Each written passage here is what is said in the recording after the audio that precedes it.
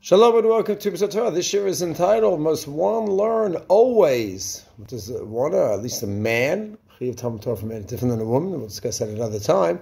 But a man, which says "V'gita b'yom v'layla," must he always be learning? Except when he has to work, has to make a living, has to be with his family. But when there's quote downtime, he has to be learning. So the Yomi Moikatan Zainab and Aleph. The famous Mishnah in Peah that we say every morning in davening, it's quoted by the Gemara. So what does it mean, Ein Lahem Shior? That you have a chiyuv, except when you're working, other times you have a chiyuv to be learning. Sometimes you need to take a break, you need to relax it. But once you don't have any of those things, do you have a chiyuv to learn? Because I had a morning seder, I learned before davening, I learned after Ma'ariv, and I fulfilled my chiyuv, and boy, I learned better.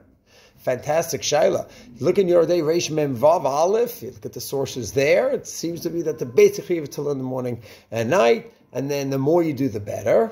While you look in the Mishnah Berurah, Kuf Nun Hey, Orach Chaim, Sif Katan Gimel, not so simple. He seems to be saying Yom V'Layla. Our Gemara means you should be learning Ein Lahem Shior. You should really be learning. Of course, you may have to exercise, you may have to eat, you may have to work, you may have to be talking to family. But once those things are not on you don't have an obligation for those things right now, you have to be learning. It's an amazing, amazing machloket of a very, very important topic. Shalom.